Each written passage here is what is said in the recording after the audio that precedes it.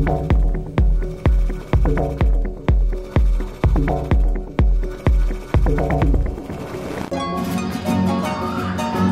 Museo del Estanquillo presenta la exposición El Juego y el Arte de la Miniatura, que rinde homenaje a una de las pasiones más singulares de Carlos Monsiváis. La realidad es un juego que se vive dentro de un pequeño mundo. El arte es un escenario en movimiento que se mira desde una perspectiva diminuta. El Museo del Estanquillo presenta la colección en miniatura de Carlos Monsiváis, que reúne 250 piezas de las más de 1000 figuras que llegó a tener.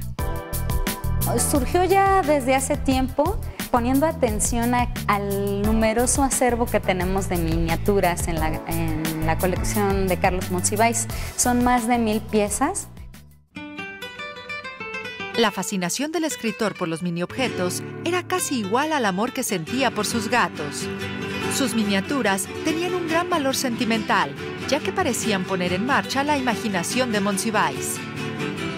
La relación entre Carlos Monsiváis, el juego y la miniatura es muy afectuosa, digamos. Era como su placer heredado de la Edad Media por la creación de unos seres pequeñitos que les llaman homúnculos. Y pues el juego también está por allí, en esta creación fantástica de personajes en miniatura, pues significa ya tener un dominio sobre un mundo. Y pues este se relaciona con Carlos Monsiváis desde nuestra perspectiva a partir de la crónica, de su oficio de cronista. Cómo es este mundo que nosotros observamos todos los días, pero en miniatura. Y nosotros podemos hacer historias diferentes con estos objetos.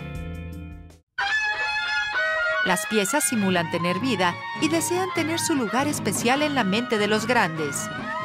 Los objetos pertenecieron a artistas como Roberto Ruiz, Teodoro Torres y Susana Navarro, la compañía de títeres Rosete Aranda y del caricaturista José Guadalupe Posada. El juego y el arte de la miniatura podrá apreciarse en el Museo del Estanquillo hasta el mes de abril.